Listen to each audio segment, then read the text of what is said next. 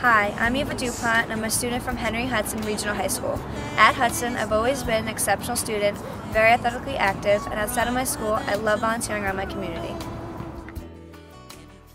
For 4 years, I have volunteered at the food pantry of our local church, Our Lady of Perpetual Help. Twice a month, an average of 18,000 pounds of food are donated and delivered by a small group of around 25 volunteers. Because of our efforts, hundreds of families that are unable to afford groceries are helped each year. We lend our hands because we know it makes a difference. For 3 years, I have been a member of the Atlantic Highlands Youth Commission. We are a group of high school students that volunteer around the community of Atlantic Highlands.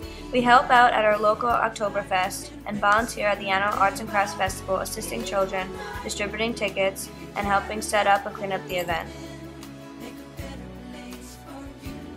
I have been a student council member for 5 years. This Christmas, the student council raised $150 towards presents for a family in need. When wrapping the presents, it made me think of the joy we would bring to the family. With the Key Club, I helped host a senior citizen Thanksgiving feast and volunteered at the annual Highlands Recreation Center Halloween contest. But my most memorable Key Club event was participating in the American Cancer Society's Making Strides Against Breast Cancer Walk held in Point Pleasant Beach, New Jersey. Each year, an average of 12,000 people raise over $1 million and walk in honor of breast cancer survivors, raise awareness, and help save lives. It is amazing to see how quickly people can come together for such a great cause.